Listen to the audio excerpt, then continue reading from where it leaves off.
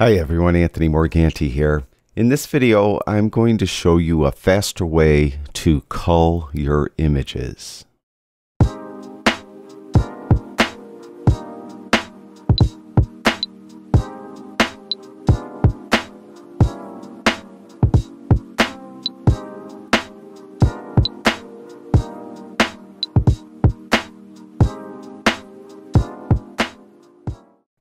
Okay, let's say you have a folder full of images and you want to go through them and give some of them white flags, some of them black flags, maybe some of them a star rating, and maybe even others a color label.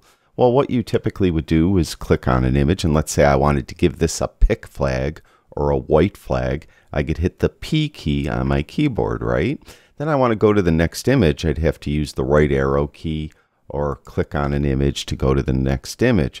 Well, Lightroom has built into it a feature called Auto Advance. By default, it's going to be off, and you'd have to put it on. Now, this isn't my little trick I'm going to show you, but let's say we'll put Auto Advance on. To do it, when you're in the Library module, you'd go up to Photo and then down to Auto Advance. Now, let's say I want to give this image a pick flag, a white flag. Hit the P key, and it will Auto Advance to the next image. So this is nice. You could always leave that on. But the problem with this is, let's say I'm on an image and I want to give this a color label like blue for whatever reason.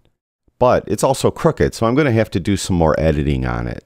So I'll hit the 9 key on my keyboard to give it a blue label, but it advanced. So I'd have to then go back, use the back arrow, go back on the image, and then go back up here and turn off Auto Advance. So you're always turning it off and on. Well, a better way is to always leave it off. Then when you need to Auto Advance, press in the caps lock key on your keyboard.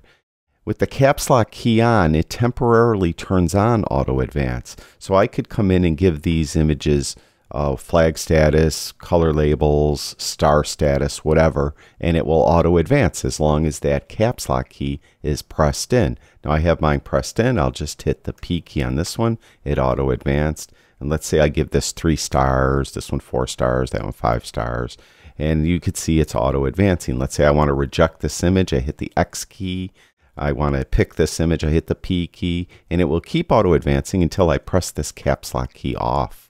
Now it's off, and now if I hit P, it will stay on the image. So that's a little trick to help you more easily cull your images.